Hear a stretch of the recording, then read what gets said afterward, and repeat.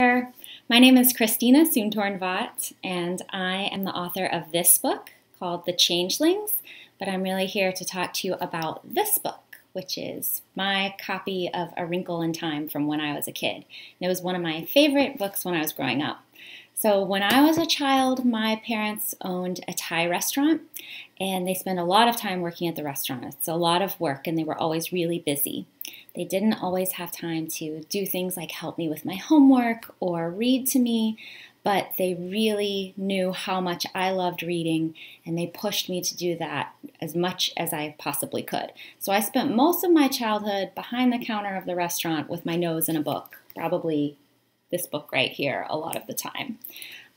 So, no matter what I was into, whether it was math and science or reading, they made sure to encourage me to pursue my passions. So that is the only piece of advice I have for parents who are out there, that you might not have the money or the time that you want to spend on your children, but if you encourage them to go after what they love and what they're passionate about, they're going to turn out great.